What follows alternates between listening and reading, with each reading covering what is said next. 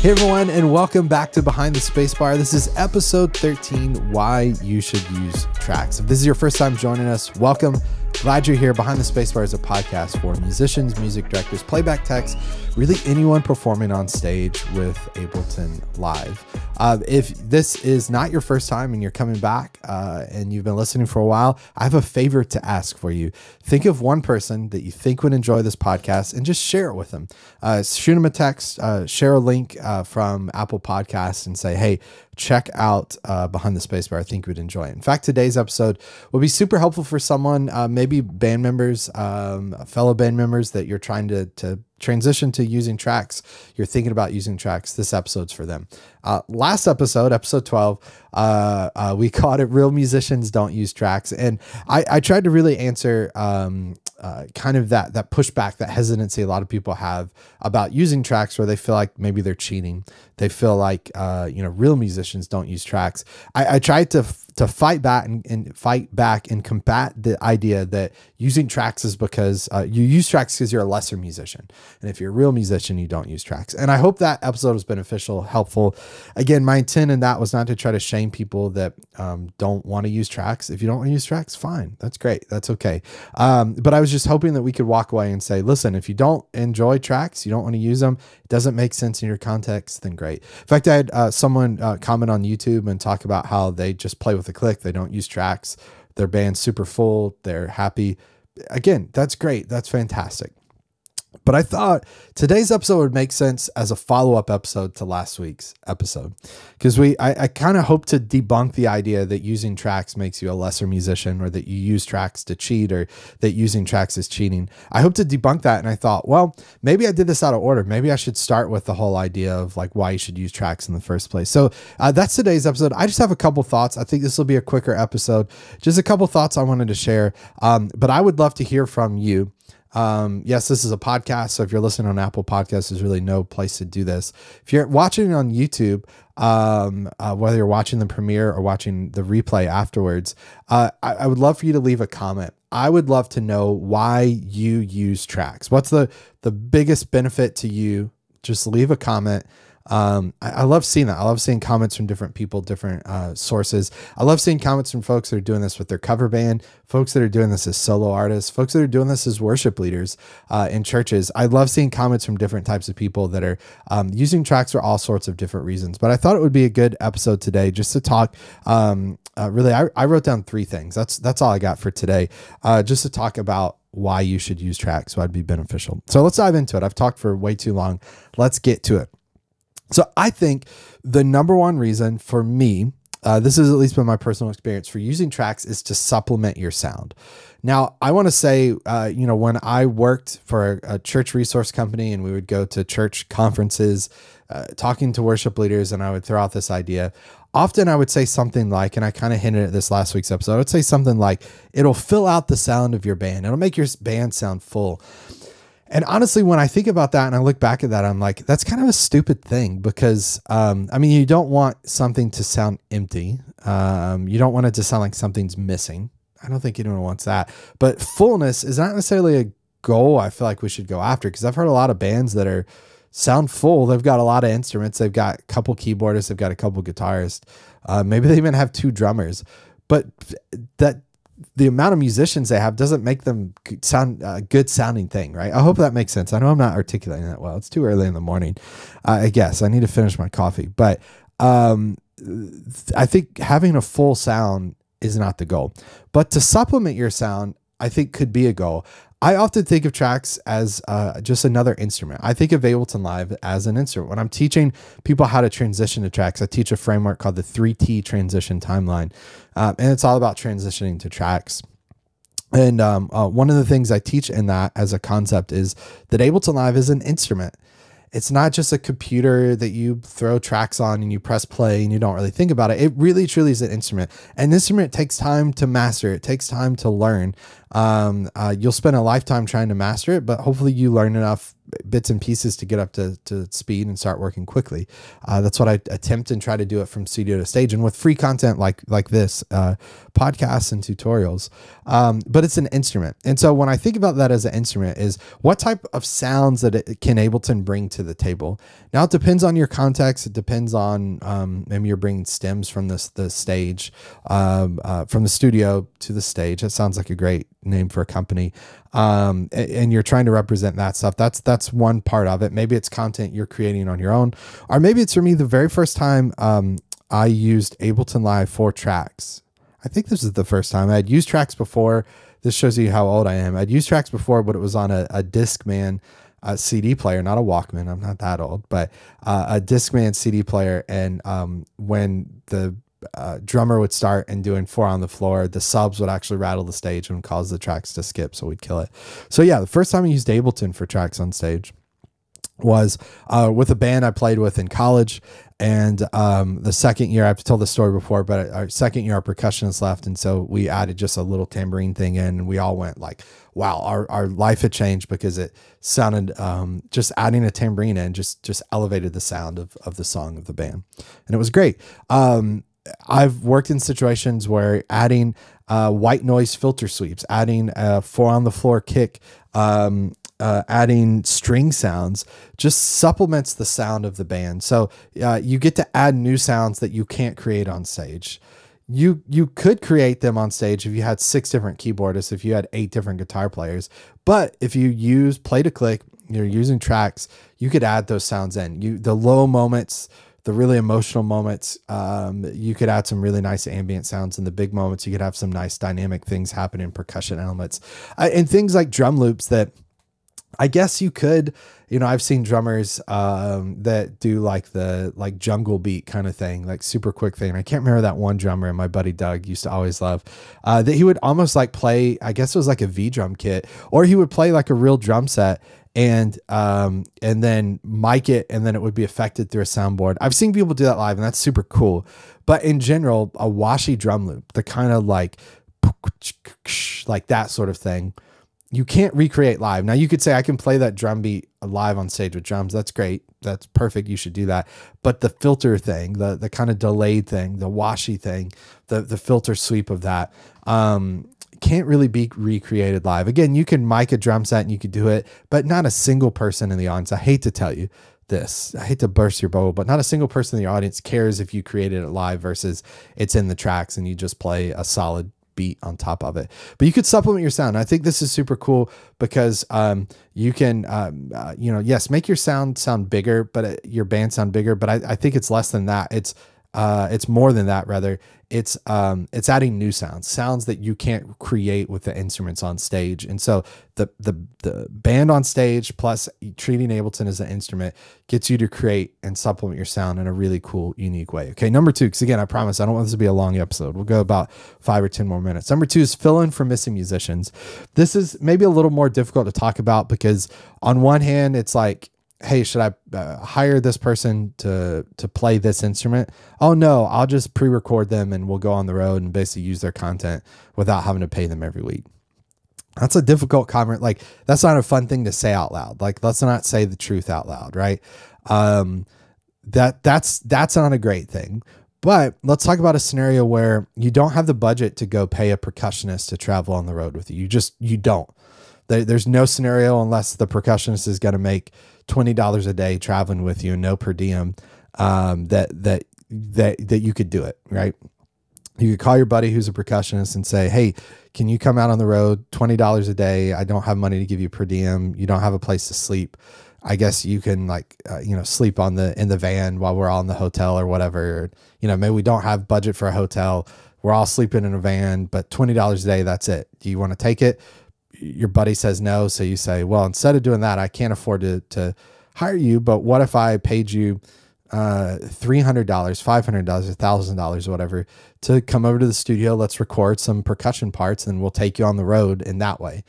Again, this is a difficult thing to talk about. It quickly turns into they took our jobs kind of mentality, if you know that reference. So I don't want to go there with that, but from a perspective of, again, adding new sounds, from a perspective of just very practically, this is the point I'm trying to make with part 2. Again, sorry, it's really early.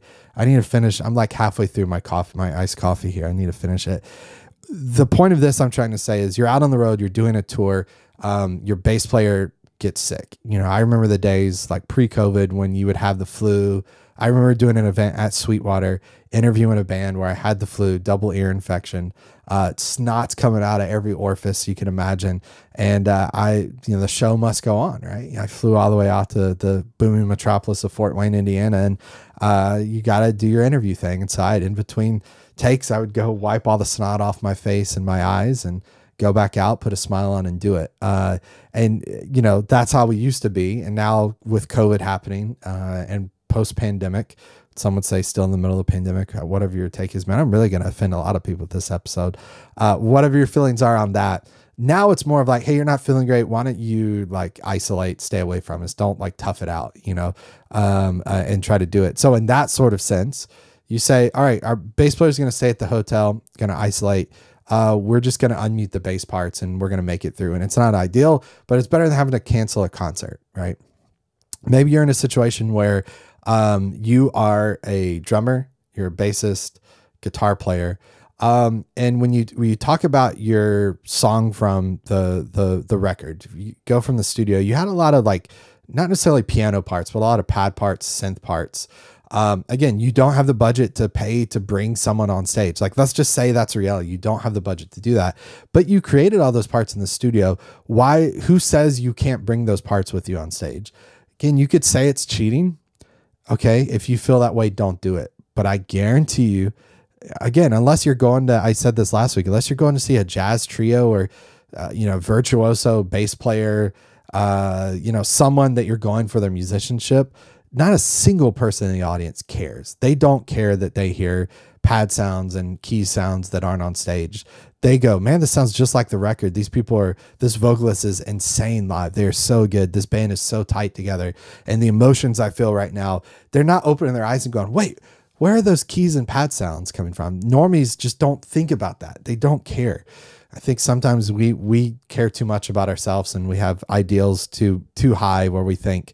And again, it's all context. If your context is you're playing jazz standards, then please don't have sounds that aren't, unless it's like a new form of jazz standards. I don't want to rehash what we talked about last week, but again, if you're a 3-piece drummer, bass, guitarist, then throw some pads in, fill in for missing musicians. In that case, it's a musician that wouldn't be there in the first place. But in the other case, again, is I know a lot of churches do this, that a musician calls out on Saturday night. So Sunday rolls around and they just unmute that part in the stems and they roll with it. It's not ideal. It's not perfect, but it means you don't have to cancel everything because one person was out.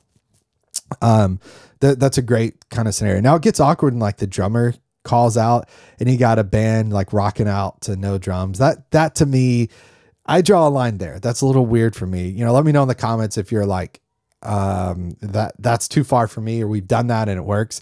Again, I tell a story often, typically in the context of like a church thing, but we were in Brazil for a worship conference thing. I don't know how many years ago this was, 5-6 years ago now. I was living in Florida. And we went to this conference and a full band opened up, and then we were leading worship, and it was me on guitar with tracks, someone playing acoustic, someone playing keys, and one female vocalist, I think, if I remember now correctly. I think that's right. No, 2 female vocalists. That's right. 2 female vocalists, 1 male vocalist, piano, guitar. We had no bass. We had no drums. All that was in the tracks. I felt like a complete fraud, but guess what happened? We stepped on stage, pressed play, and not a single person cared. I think for musicians, we're like, there's no drums, there's no whatever. But again, no one cared in that moment. I think people care far less and will notice far less than you really think.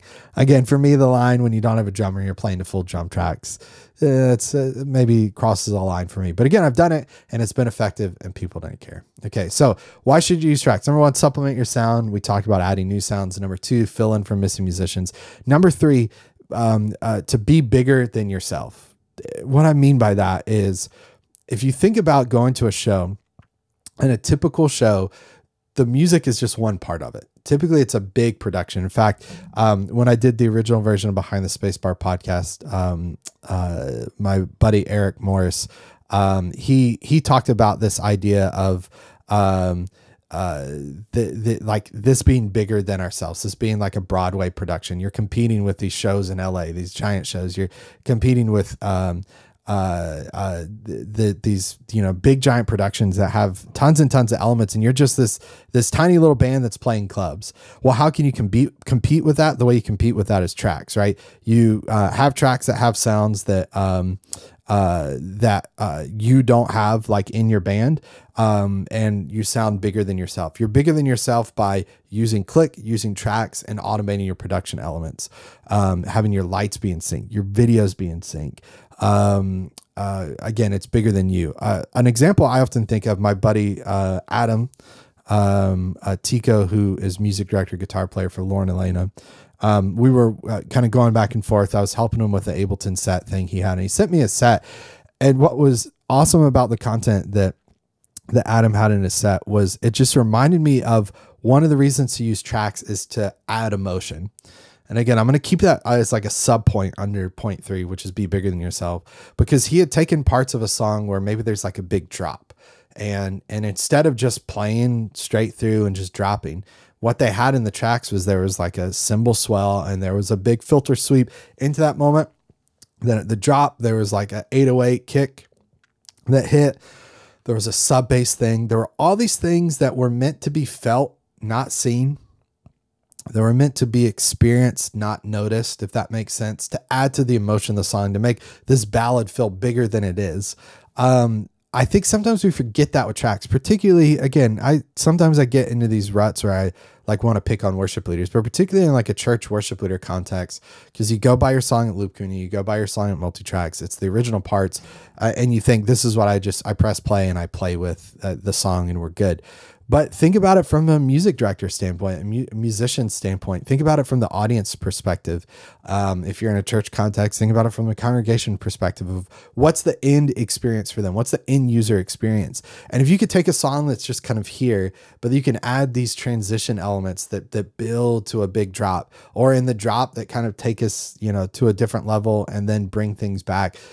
We can use tracks in a way like that to be bigger than ourselves. So filter sweeps, effects things, voiceovers. If you have a song where in the middle, you know, I've heard people, this is like the kind of not typical thing, but like you have a song that has a certain theme and you play a speech from someone, a famous speech from a politician, or someone that's talking about a certain topic or whatever, someone that's known when you think about this thing. To me, it feels kind of like the U2 thing. Like if I think of U2 playing a giant stadium tour, in the middle of a song, they're going to have this part where they play a video clip. It doesn't even have to be a video clip, but it could be a video clip or it's just a voiceover of someone speaking and like the bridge of this that drives the point home. That's being bigger than yourself. That's not just playing music. That's thinking of an entire experience. And again, you might listen to this and go, I have no desire to do that. I just want to play music. Then great, do that. But again, I think if you're in the goal of like, I want to serve the people that are in the audience well, and I want to do what's best for them, I want to create the best experience for them, this is a great way to do that. So again, I promise this would be a shorter episode. I'm going longer than I initially intended. But reasons you should use tracks, just 3 that came to mind for me: supplementing your sounds, adding new sounds. Think of Ableton as an instrument. What are the parts that instrument can play that can supplement your band, that can add to your band? Not with the goal of being full. Who cares if your band is full or not? That's not a goal. But it's to add new sounds to your band. Number 2 is to fill in for missing musicians, or to add parts that wouldn't be there. You don't have the budget to hire this person. You don't have a keys player in your band. You can have key sounds in your band. And then number 3, the goal of being bigger than yourself, for creating an experience, something more than just the music. We can use tracks to add some emotional elements. We can use tracks and click to automate production things and create something that's bigger than ourselves. Now, if you're just getting started with this, even if you've been using tracks for a while and you're going, I'm super into this, but I need some help. I need some resources to help me figure this thing out, then I want to encourage you to go to fromstudiotostage.com/free. When you go there, you're going to see every free resource I have available, including free tutorials that I release every single day, but free downloads and resources you can use, everything from free click tracks to timecode files that will help you automate stuff. No matter what context you're using this in, those resources are there for you and are going to work in your context. And here's the thing. All of those are completely free. If you were to buy them, they would cost you hundreds of dollars. And in fact, all of them were created from products that I sell that when you add those up cost hundreds of dollars, but they're completely free to you. So if you're interested in using tracks, if you've used tracks before, but you need a little more freedom and flexibility, you need to control things with time code, you want some better click sounds, you want a tracks template to work with, then head to FromStudioToStage.com/free to get those. And then finally, I would love to see you back next week here on Behind the Spacebar podcast. Or if you want to dive deeper into this content, you want to kind of be helped along the way, I post a new tutorial, new piece of content or podcast every single day, 10 a.m. Central. Best way to see that is just subscribe to this channel. And then 2, hit the bell icon so you're notified when I post new content every single day. And if you happen to be watching live, you can join in the conversation with folks all across the world that are watching live at the same time as you. So thanks again for watching. Again, as a reminder, think of one person. Who's one person you think would enjoy this? Shoot them a text, share this with them. That would be awesome. We'll see you next week, 10 a.m. Central. Take care, everybody. Bye.